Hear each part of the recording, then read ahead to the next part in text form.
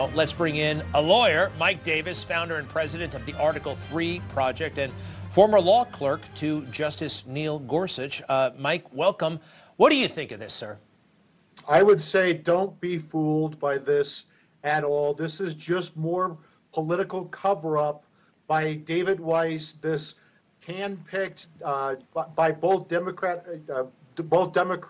senators in Delaware, this U.S. attorney who has protected the Bidens for years. He got evidence deemed credible by the Pittsburgh U.S. attorney back in 2020 that the Bidens were involved in foreign corruption and bribery schemes. He did nothing about it.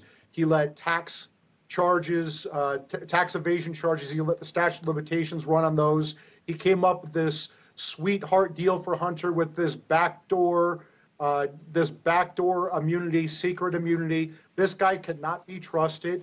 And the fact that he's not pursuing Hunter Biden for foreign corruption, for being an unregistered foreign agent, for wiretapping, for crimes that could actually tie Hunter to Joe Biden shows you that David Weiss is continuing to cover for the Bidens. Now that all makes sense, and I agree. But here's something: when this indictment dropped, and I always thought this is the low-hanging fruit, right? But this is a real crime. I mean, this indictment, it does feel real. Unlike, you compare and contrast to the indictments of President Trump. When they came down, we saw right through it. This, you know, when you read it, we all know Hunter has done drugs. We see the thing right there. Are you a drug addict? Do you use drugs? Yes or no? He says no. We understand that. And that's wrong. And he did it. And now he's, you know, on some level, it's hitting us, I think, in a way I didn't expect. Yeah, this is definitely a real crime.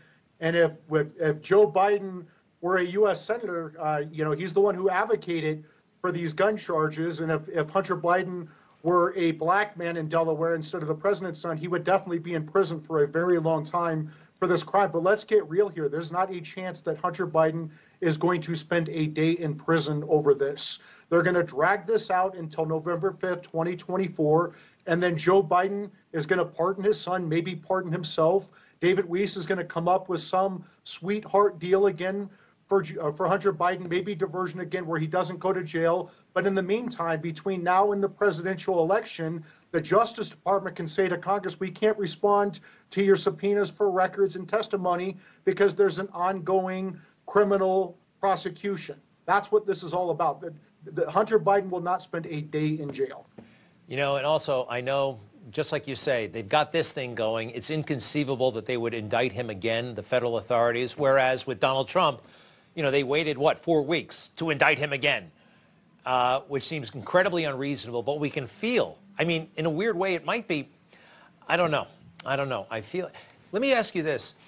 Isn't it true, and I remember seeing this, that not everybody who does this is necessarily charged, right? I don't know if that's the case or not. It seems like these Democrat prosecutors certainly love to go after gun charges, right? So the fact that sometimes they're not charged if they lie in the form and they don't obtain the gun. Hunter lied on the form and obtained the gun, right? So that's the difference.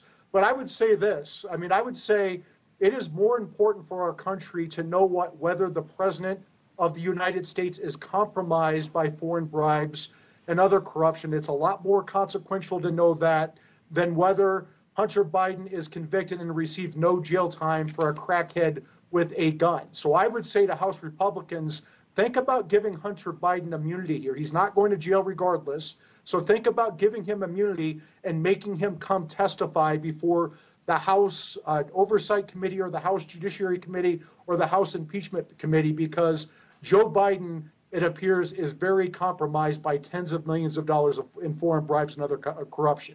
Your piece in the Federalist, here's what the House GOP should do right now to fight Democrats' Republican-crushing lawfare. Take us through it, if you don't mind, in about 30 seconds. Yeah, I think that House Republicans need to move beyond tweets and letters and start issuing subpoenas immediately for documents, for staff depositions, for public hearings. Drag in these people. The reason that the Democrats are on offense with their lawfare against President Trump, the Republic ending lawfare, is because we don't have them on defense. The Bidens are committing real crimes. The Democrats are going after Trump for made-up crimes. It's time for House Republicans to take off the gloves and get tough. Yeah, you know, a lot of them, they do. They tweet, and it feels like you've done something, but you haven't, right? It just floats away. Mike Davis, thank you very much. Go to mikedavis.substack.com. We appreciate it, sir. Thank you. Be right back.